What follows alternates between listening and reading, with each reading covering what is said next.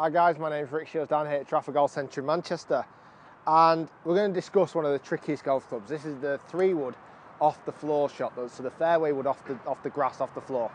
The reason why it's one of the trickiest golf shots to hit is because second to the driver, it's the least lofted golf club you're most likely to carry in your bag. So the driver, you're hitting off a tee, so it's already got a bit of an advantage. With a 3-wood, you're hitting your least lofted golf club off the floor. So it's not an easy golf club to hit. You then might have a few little technical issues that might be causing you to de-loft the golf club too much. Therefore, you're making your 15-degree 3-wood into a 10-degree, even 9-degree 3-wood off the floor. So it makes it even harder to hit off the floor. But I'm going to give you some drills and help today to help you hit the ball better, at least with your 3-wood, and give you a bit more of an understanding, if you are struggling with it, why you could be struggling with it. So, first thing, it's setup. We've got to make sure that we set up correctly. This golf club wants to come through the golf ball at a very level angle of attack. The club doesn't want to be descending into the back of the ball too much, and it definitely doesn't want to be hitting up onto the golf ball too much either. With a driver, hitting up on the ball is not the end of the world because you're on a tee.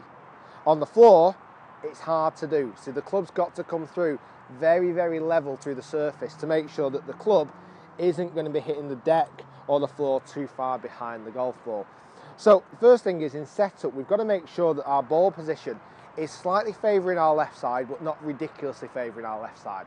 If the ball position goes too far forward, it's going to encourage you to hit too far up. If it goes too far back, it's going to encourage you to hit too far down. So an ideal ball position for a 3-wood would be about a club head, maybe a club head and a half, just inside your left foot. So I'm about here on my left foot, almost just underneath my left shoulder, or my left pec here. I want to try and get that ball position just under there to make sure that the club again comes through in a very level hitting area. My setup then from there, the sternum wants to be pretty much in line with the club head, the back of the club head. So that would mean it's not leaning forward and it's certainly not leaning back either. It's very level in my setup position. So for those 2 points now, we're giving the chap the best chance possible for this club head to come through the golf ball very, very level. So with that in mind, we've got to make sure that when we hit, we're not really hitting too much of the floor. We never want to take too much of a divot with a 3-wood. We want to make sure the club head comes through incredibly level through the ball. So if I hit this in this setup position, from the strike, and I'll give you a kind of feeling from the strike, I felt like I only hit the golf ball there. The club head bottom probably just brushed the surface, but that's about it. I never felt at one point that the club almost stabbed into the surface, and therefore I never lost any power, and the loft of the golf club stayed in the correct loft. I didn't de-loft it too much. Now, if you feel like you're doing all of those things correctly, you've got to look back at how you could potentially be de-lofting this golf club too much.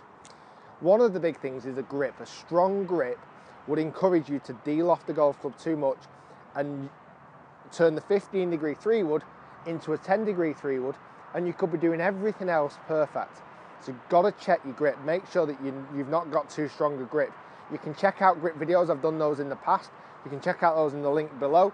But you've got to also look at that, making sure you're not de-lofting this golf club too much. The other big thing as well is making sure that you don't come into the golf club with too much of a descending angle because of your swing path or plane into the golf ball. So you've got to make sure the club head is coming in nice and straight into the back of the ball in a very kind of low and sweeping manner.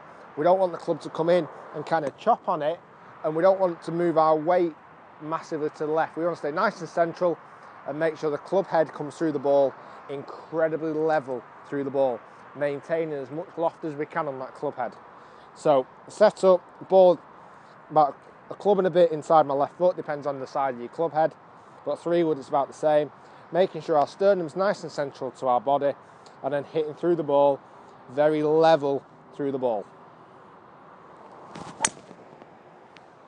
Guys, thanks so much for watching. My name's been Shiels down here at Trafford Golf Centre in Manchester. You can check out my next video just in the window here, and also subscribe to the channel, give it a thumbs up and do comment below. Thanks so much for watching.